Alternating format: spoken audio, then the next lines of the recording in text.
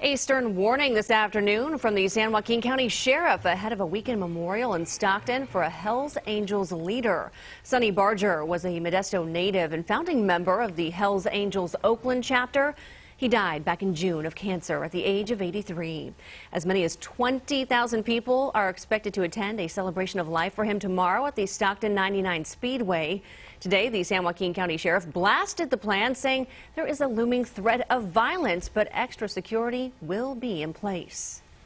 I am bringing in substantial resources to protect the safety of the general public from the violence and danger that may result from this event.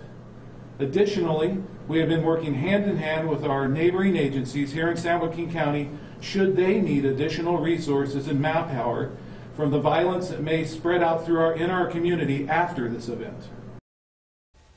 At first, the funeral was scheduled to happen in Oakland, but was later moved to the Stockton 99 Speedway. The sheriff is asking the public to stay away from the Speedway during tomorrow's big event, which will run from 3 to 8 p.m.